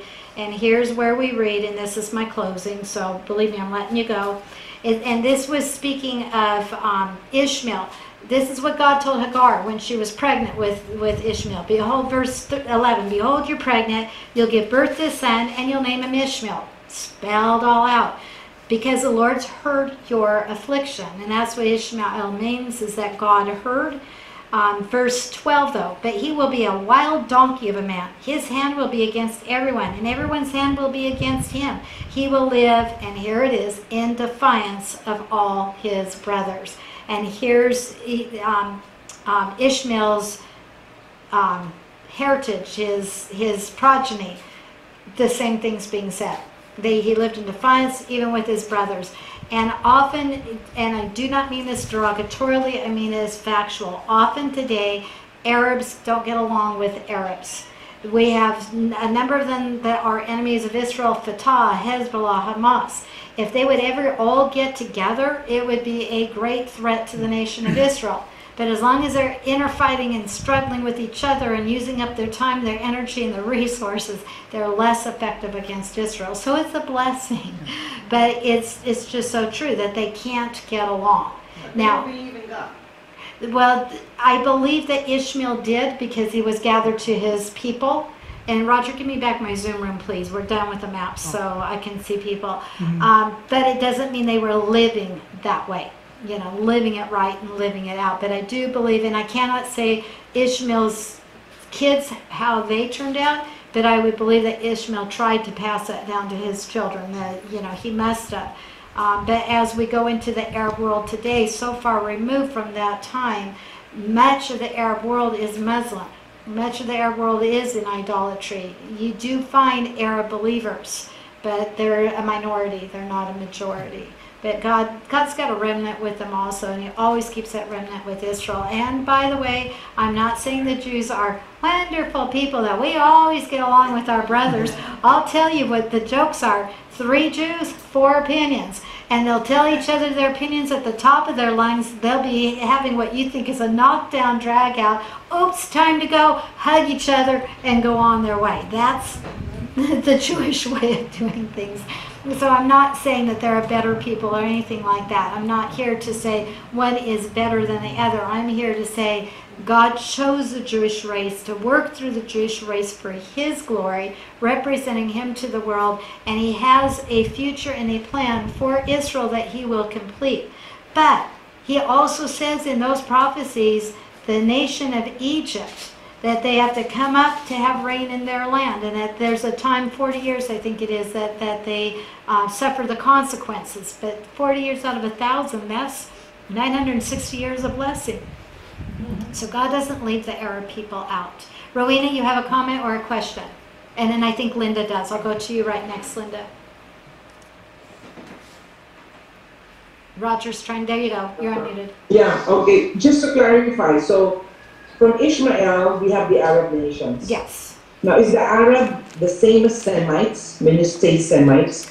Semites. Because the word anti-Semitic is so common this day.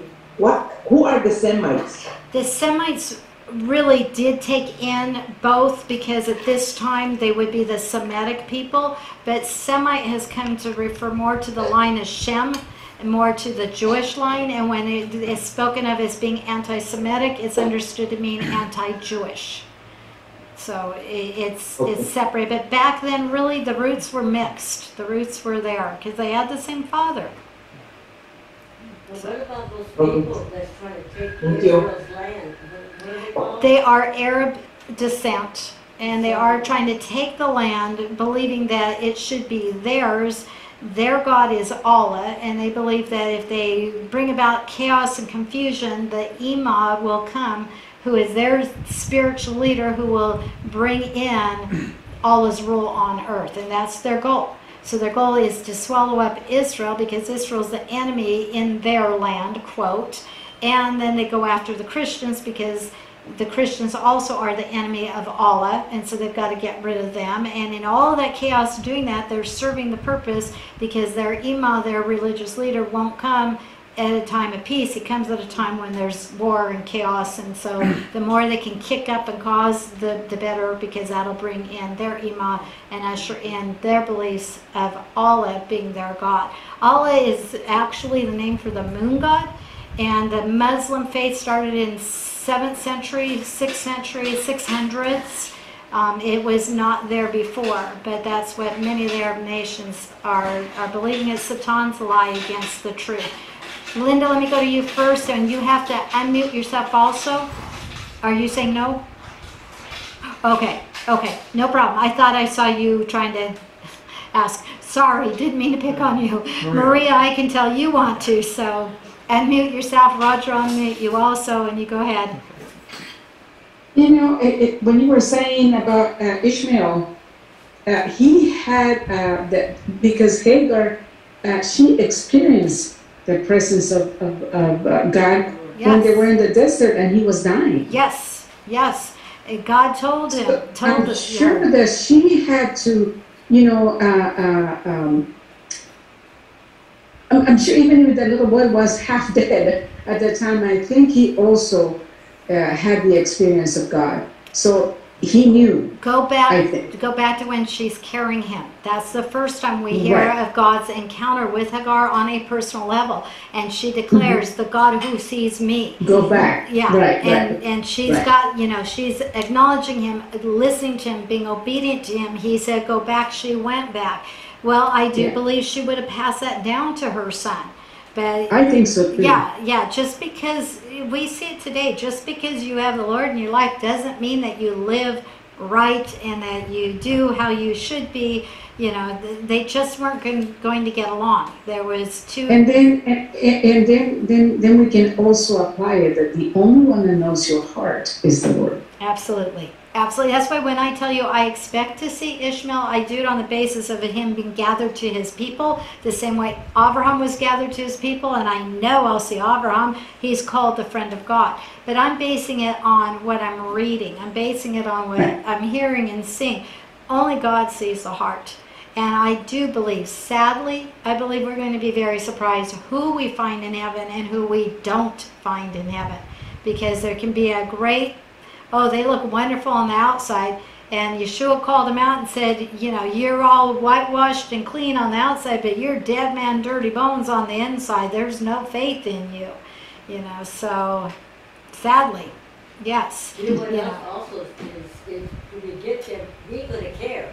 We're going to be so glad that we made it. And just to see Jesus, that's it. Yeah, that's what's going to matter to us, yes. But when we're speaking about it in the sense, we want to do it for the right reason. We want to encourage people to either get right with the Lord or get back into right fellowship, to move in the power of the Lord, not in their own.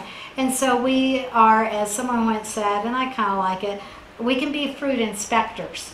If you see the fruit of the Spirit it being exemplified in their life, then you're not going to preach salvation to them.